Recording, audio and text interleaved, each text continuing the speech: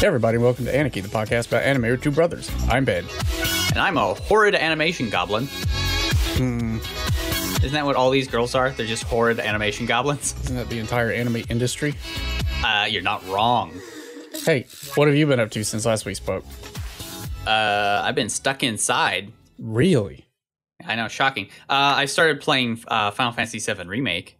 I still need to buy a PS4. Well, so... Is it worth buying a PS4? I don't know. Oof. I want to like it more than it does. The story, the characters, the Japanese voice acting, amazing. Really good, really helps flesh out the world, is really great. Mm-hmm. I do not like the combat system. You don't?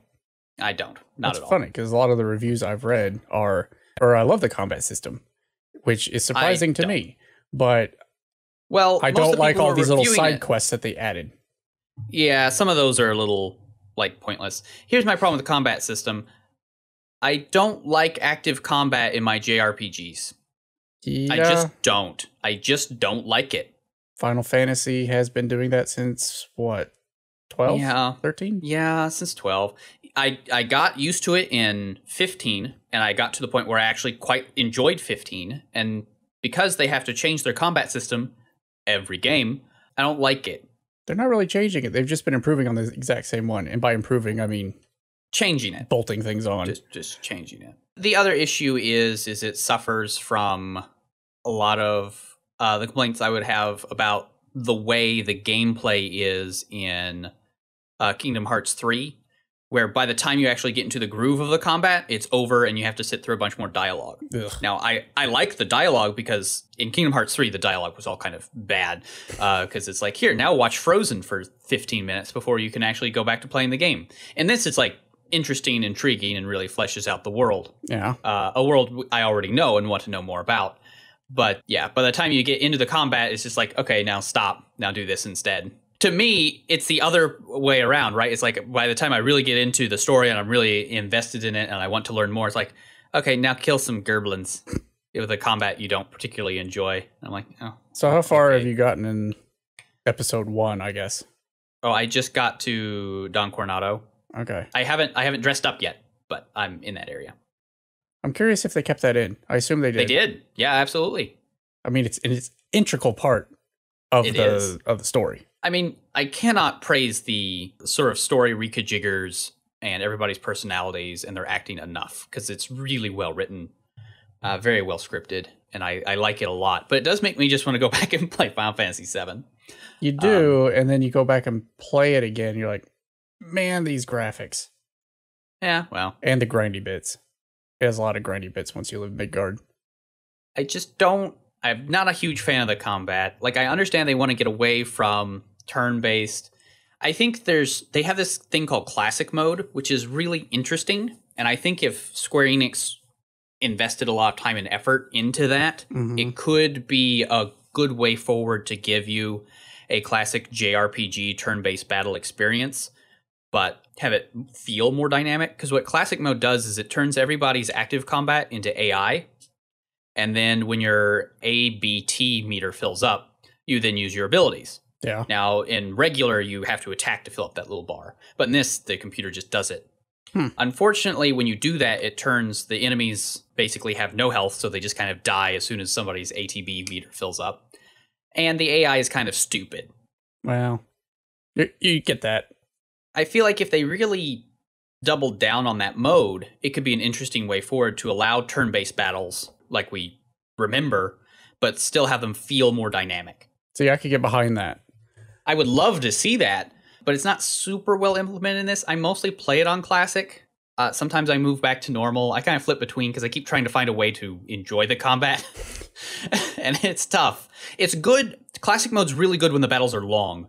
Unfortunately, all the side quest battles are so easy on Classic mode that they just die. And you're like, okay, well, sure. I mean, that wasted 5 minutes. Now, my key question then, do they still have materia?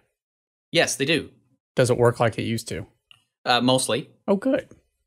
I was really worried about that. I thought they'd go to some stupid thing like the sphere grid from 10. It's hard. I love the sphere grid. Shut up. It's hard to get away from materia. Materia is the best way of customizing.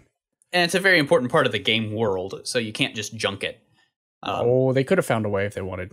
Yeah. Well, I mean, I like the sphere grid leveling system. This doesn't use that. Now, dress spheres, that's a different story. Dress spheres are fine. I do love Final Fantasy X too. Well, I mean, the top-rated Final Fantasy game in Japan is Final Fantasy X. I don't understand that. But again, 10's really good. They didn't have to deal with our dub. Yes, the biggest thing that hurts Final Fantasy X in the States is the dub being terrible. Now, I have the special edition of 10, which lets you play it on Japanese. Oh, it's so much better. I think I have that, but I haven't played it. Yeah, I mean, 10 is excellent. Its leveling system is very good. It has turn-based battles. Thank you. And it's got a good, engaging story. Well, the plot's pretty paper thin. The other thing I don't like about the other thing I don't quite like about Remake is it really doesn't want you to explore anything. Like, you go forward, but you can't go back once you've gone forward, and that's very irritating. To be fair, the Midgar episode in the original game was pretty much the same thing. It was a rail system until you left the city. No. What I mean by that is, like, there will be a sequence where I'm like, oh, I need to go meet a character over there, but there's something behind me. Well, go get my character and then go get the thing behind me. Nope, as soon as I get the character, they like yell at you that you're trying to turn around and don't let you. And it's like, don't let me explore the map. You've loaded a whole map for me. Let me explore the whole freaking map until I'm off it. If I'm past the map, sure. Yeah, no, you can lock me out of areas. I'm not going to get mad. But you can't, like, have a map that I can bring up, but I can't go to parts of it after I've gone just a little bit beyond where they wanted me to go. That's very frustrating. Makes sense. Well, have you watched any animes? Have I? I finished up Carole Tuesday. What was your end score on that? Well, you know, it is still good. It's just, you know, the plot's very thin. Yeah. But the music's real great. It's a review. Yeah. Yeah, basically, yeah. I've watched so much crap in the last 2 weeks. I've not, because I don't know why I've not. Much. Because I've been playing Final Fantasy, obviously. Oh, and Animal Crossing. So, let's see. So I watched Kakegurui, which we may talk about in a future episode. Yeah, because I watched all of it, too. Which, if you're unfamiliar, it's on Netflix. You can watch it right now in your quarantine state. High recommend. If you've ever watched Akagi, it's... Akagi. How can you not say this? Akagi. I knew it. Whatever I said, you would say the opposite. It's Akagi, obviously. It's not hard. You took this language in college, and yet you still cannot say a name. That was almost 20 years ago, son. So, I mean... Anyway, you're not wrong, but come on. Kakegurui is basically high school full of yandere girls who are all the embodiment of washizu. See, you said that. They are not in any way yandere. Aren't they? They are crazy, but there's no dere to any of them. They're all just bonkers. And I love it, but they are just all insane. That's a fair interpretation. I'll give you that. None of them have any sort of dere moments, except maybe the eye patch girl, but she's real bananas. Anyway, if you've seen Washizu, and you know what Washizu is. This is just a high school full of girls that have him as their spirit animal. It is good. If you like gambling, you'll love it. It's very over the top, but in a very good way. What else did I finish up? Oh, I finished up The Demon Next Door from a season or two ago. That's the one where the girl wakes up and she's a demon. Oh, sure. She has to defeat the local magical girl. Yeah. Yeah, it's based off of 4 Coma, turns out. Okay. So there is a plot per se, not really, but it's a constant amount of jokes. And they're good jokes. That's good. It's not like, oh, we're going to have a serious episode, then a somewhat humorous one. It's just a constant stream of silliness, which I appreciate. I needed that in my quarantine days. Yeah, that's good. Oh, I watched ReZero. Did I tell you that last time? I don't even remember. ReZero. No. Sorry, Rim. I love Amelia. ReZero. No. Oh, yeah. I know this one. I mean, I haven't watched it, but yeah, no, I know. I figured, you know what? This is not the one with ribbon tits? No. That's Girlfriends in Dungeons. Correct. I figured I'm going to watch the rest of shows that were in Isekai Quartet. I've seen 3 of them. Might as well watch the other one. Okay, I mean, that's fair. So watch that one. It's fine.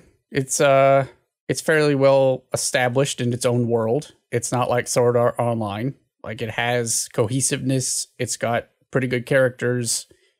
It can get ecchi at times, but that's par for the course these days. I think now, having watched all the shows from Isekai Quartet, I would rank them as Overlord, Yojo Senki, ReZero, Shield Hero, and then Konosuba. Yeah, that's fair.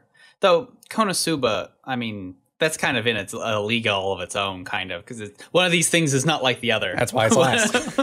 So, I mean, I'm not quite sure. One is straight laughs. The other ones they got something going on.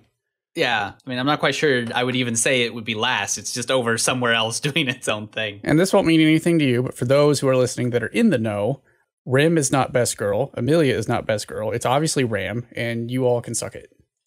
Okay. Yeah. So random access memory is best girl. Correct. Okay. And then I am all caught up on Railgun. I've been feeling the itch to rewatch Railgun. I rewatched the entire first season. I kept watching, and I have to tell you that while a lot of Railgun it feels very spin-off-ish because it was a spin-off.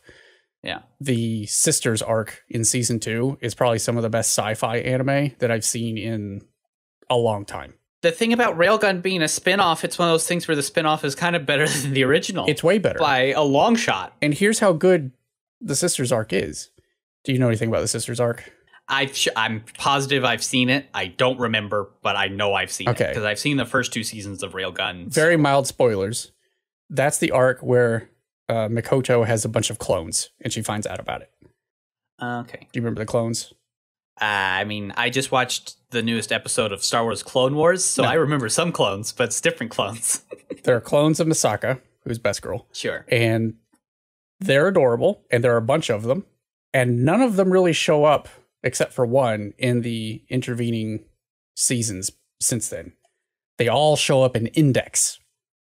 And here's how they get you, is now I'm feeling maybe I should go watch Index. Don't watch the Index. I'm not going to watch Index because every once in a while they'll plop Index into my Railgun. I'm like, that bitch got to go. And then I catch myself thinking, I should watch Index.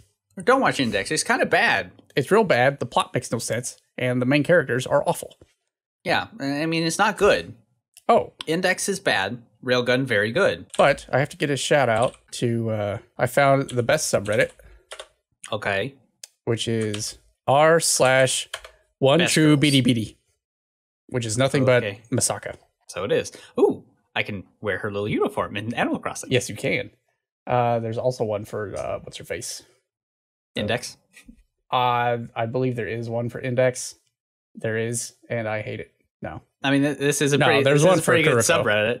Not gonna lie, pretty good subreddit. I will disagree with one of their rules. One of their rules is that Toma is the OTP for Misaka, which I adamantly disagree with. She don't need no man. I mean, sure. That's all I have to say about that. I hate when he shows up. Isn't her OTP electricity? It's Pikachu. Yeah, that's good. Yeah, I mean, yeah. Hey, you want to talk about more animation? Literally? Sure. Yeah, absolutely I do. Let's talk about the Eizouken.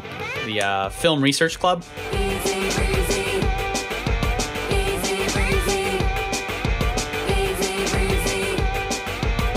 So this week we watched Keep Your Hands Off Eizouken. And I did misspeak last episode. I said Eizouken comes from as in picture. It does not. I lied. You did lie. I did lie. It comes from as in film. Yeah. Yeah, which are both but different kanji.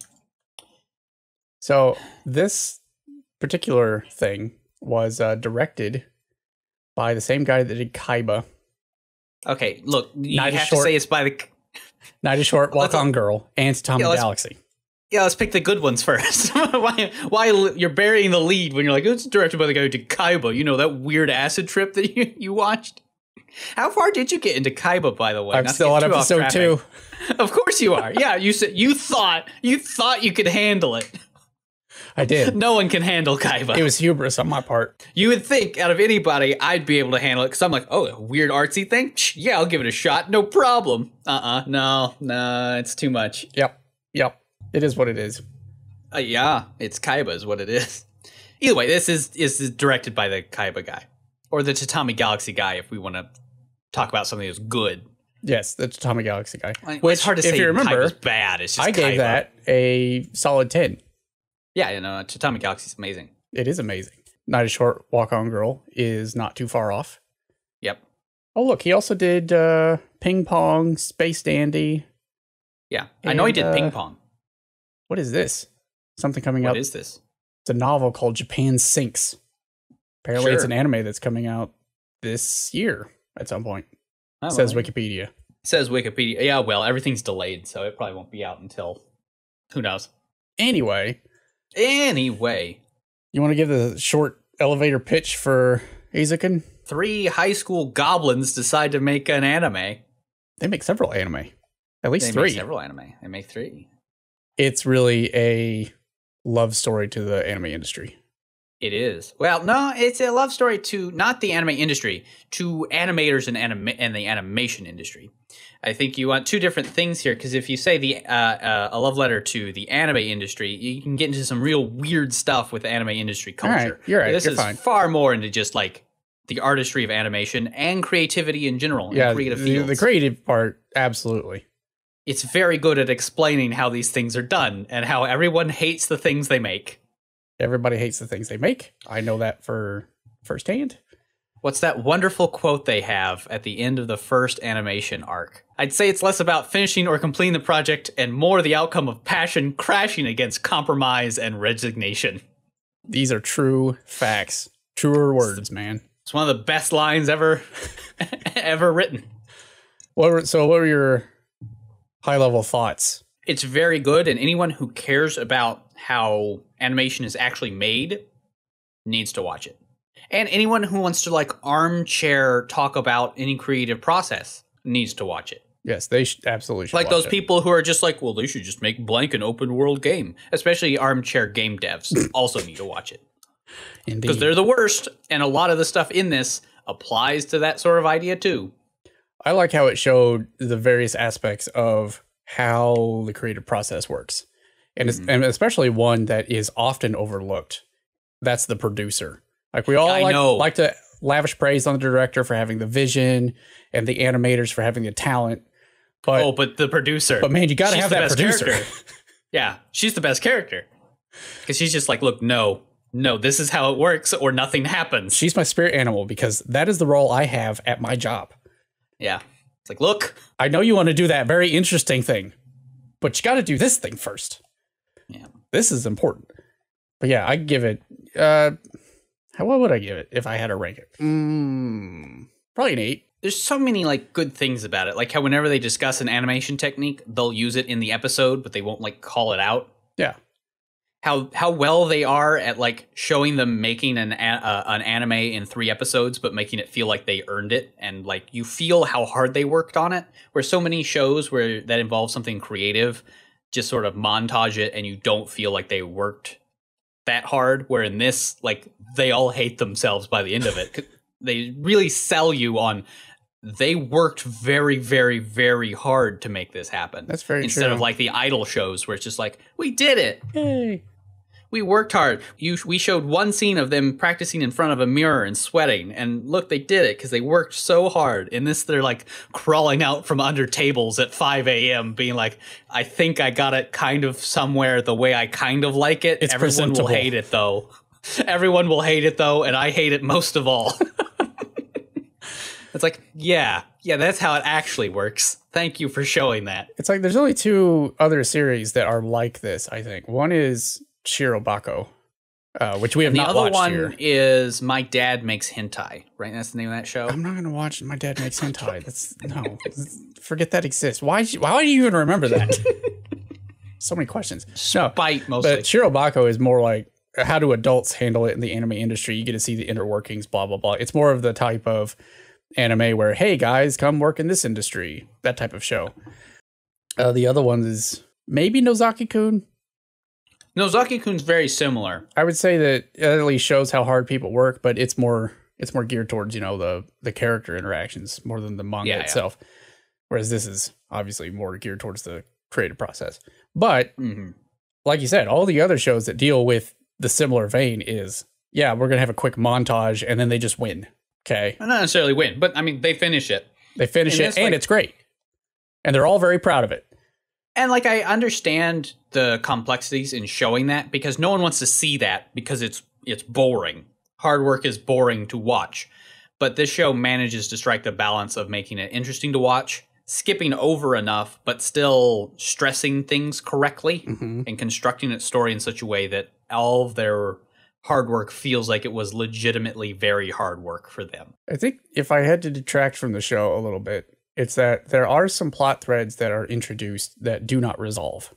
And I don't know if that's just because it's based on a manga from 2016 running to present. Maybe they just ran out of material and those will resolve later. But given the niche-ish manner of the show, I don't see it having a second season. I mean, I doubt that very much. I would like it to, but it doesn't. It's very artistic. It also doesn't need one, which is good. It's very self-contained. But there are some things that need to be wrapped up that aren't. Each character had their own little episode to themselves, which was good. But in the context of you've only got this much time, we could have pared that back a little bit and showed more of the creative process. But those are just nitpicking things. There were a couple episodes where I was like, especially early on. There was like every arc, maybe not every arc. There's probably like 2 dead episodes in the show where I'm like, we probably could have done something other than this. I'm going to be honest. When I started watching it, it was one of those shows where I was like, I have to watch this because we're going to review it. And it wasn't until episode, I think 6, it finally grabbed me. I'm like, I got to see what happens now. Episode 1 was extremely good. 2, 3 were a little slidey. But once they sit down to make their machete anime is when it really picks up. I think it was Mizaki's episode. So that would have been episode 7. 6 or 7.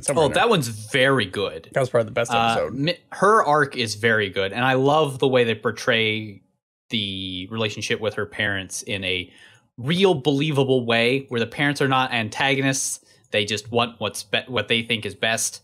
And then they learn, oh, wait, this is still fulfilling for her and what we want for her. And everything's fine because we're communicative adults. Well, let's back up for a second. So, spoiler alert. This is where we talk about details and stuff. Okay. Very character-driven show from each participant's contribution to the process, right? So, let's start with... the most goblin of goblins. The most goblin of goblins. Let's go from most to least goblin. Most goblin is Asakusa. Absolutely. Who... despite having been told over and over and over, this is a girl in this school. Didn't believe it. She's in a dress. Still don't believe it. I love her so much. She's a horrid little goblin. She's probably the most accurate tomboy character I've ever seen. And a horrible social misfit. Yes. So yeah, she's are they all first years? I think they are. I think so. Yeah, I think they're all first years at the high school. And she's the dreamer, right? She always has ideas. She looks at anything and ideas just flood out to a fault. Yes, absolutely to a fault. That is the best picture. And I don't know why I shouldn't all pictures of her are the best, except this one. This one's awful. It's like somebody was like, she should be cute. It's like, no, she's a horrible goblin. That's the whole point. She's a horrid goblin and should always be a horrid goblin. But the way she sees anime and animation in general is it's all about the setting, which is good because that comes back to what we talked about last time, which is that the medium is the message. And she gets that at a fundamental level. She's all about believability, making sure everything works and that it makes logical sense. That's the one thing that I'm not going to take issue with, but is really rare. Like, the creative types I know generally don't think about the logical consequences of what they're designing for. Right? Yeah, that's true. I mean, like, lots of people are like that. They want to rule of cool it too much. Whereas, like, there's a limit. There's a limit. And she butts up against that limit constantly. It gets into the whole thing where what I have against, like, Brandon Sanderson, where, I built this world, and now I have to make everything make logical sense. Even though it's built on a system of magic. Like, no, you don't. It's magic. It's a fantastical world. We bought into that when we bought your book or we're watching your show. It doesn't all have to make concrete sense. Why are you pandering to the 1% of people that are going to, scrunch the glasses up on their face and be like, well, actually. Yeah. It's like, those are the worst people to pander to. But I think Asakusa just can't help herself. Well, it reminds me a lot of the person who did the original designs for the robots in Macross, where he really wanted to make sure that they made sense and worked. They're kind of impractical because no one would actually make them do this, but he worked very hard to make sure that it all worked and made sense. It's kind of like the novel series Sekai no Manchu, Crest of the Stars. Oh, yeah. That author like built his own conlang. He made all these spaceships and things like viable spaceships, and combat works correctly, and like different types of space time, and like that stuff's well thought out. And then he ruined it by getting too in deep with his conlang. Well, I mean, it's Tolkien's that same way. I always like to go back to Tolkien because he did a bunch of that stuff, but he had the common sense to hide it so no one had to see it. You're just seeing what is inspired by the stuff that I've hidden. Exactly. And you're like, it makes the world feel very deep and rich, but you get so many fantasy authors that are like, well, you should see all of the work I put into this. It's like, no, I don't care. Which, I guess... I want to see the end of it. I mean, if you think about it, Asakusa basically takes that approach. Oh, yeah. No, she absolutely does. Because she thinks about all this crap and paints all these watercolor pictures with all these diagrams and explanations and details. And then the final product, there has no dialogue. None of that gets explained. The medium should help you understand exactly what it's doing, and I think that's why it works. The audiences are so blown away, because she has put that thought into it. A great example of this is, of course, her robot design, where she has a breakdown because there's no way the robot should work, and it's very dumb, and she hates it. And then then they're like, "Well, too bad. This is the robot design. You have to deal with it." And then she like shows them a picture of, "Look, I made all of its internal guts work." So. We did it. I fixed it. So is anybody going to see this? No, but we fixed it. Okay, Asakusa. Pat, you did it. She also embodies that whole like self-doubt thing that is integral to being at least somewhat successful at being creative. It's the sucky part of the whole thing. Because you build it and you know what your skill set is, and you know that people have done it better, and you still can't get there. And even when you do get there, you're still going to find somebody who's better. And you're always going to be not only judging your work against their stuff, but you're also going to judge it against what was in your head. And what you ultimately create is never what was in your head. Never. And it sucks. It's very hard. It's probably why I don't draw. Because every time I draw, it doesn't look anything like what was in my head. And then I throw it away and be like, it's rubbish. Never doing this again. It's all rubbish. All right. What about Kanamori? Yes, let's talk about the person who changes all of the rubbish into gold by putting sane limits on things. The producer. She's great. She's awesome. Her character design rules. She's very good. She's the best. She means well. But man, she has an iron fist, which you have to have. Oh, yeah. In these situations. And it's like the show at first is told mostly from Asakusa's point of view.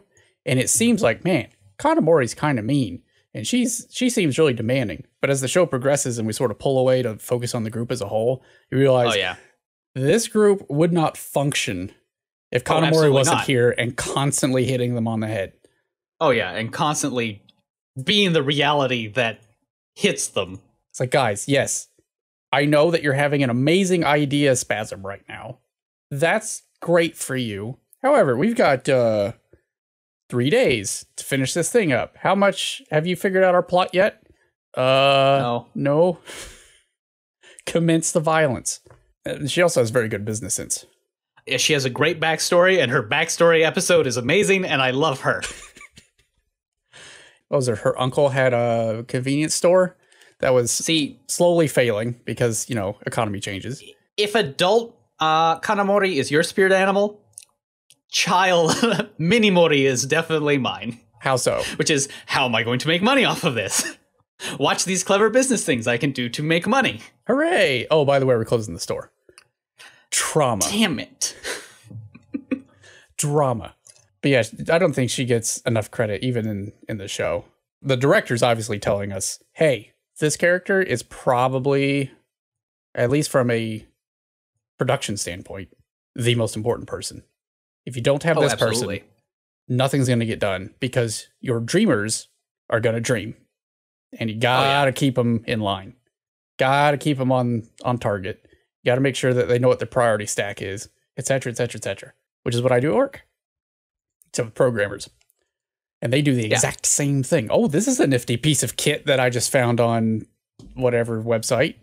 Like, that's neat. Why don't you think about that later when you're done? Every creative field has this issue, right? I mean, I do it myself, honestly. Oh, yeah. I mean, everyone does. I'm very good at keeping other people in line, but when it comes to me, it's like, hey, I'm going to work on this project. I'm making real progress. Oh, it's getting close to getting, other thing. Look at that. I'm going to go do that. And then nothing gets done. So you always have to have a Kanamori in your life. Yeah, buddy. And then we have... Least goblin. So in the show, it's constantly pronounced Misakshi. Yeah. Well, no, they use the honorific she for everybody. Aha. But so Asakushi. Mizusaki. So this is the model.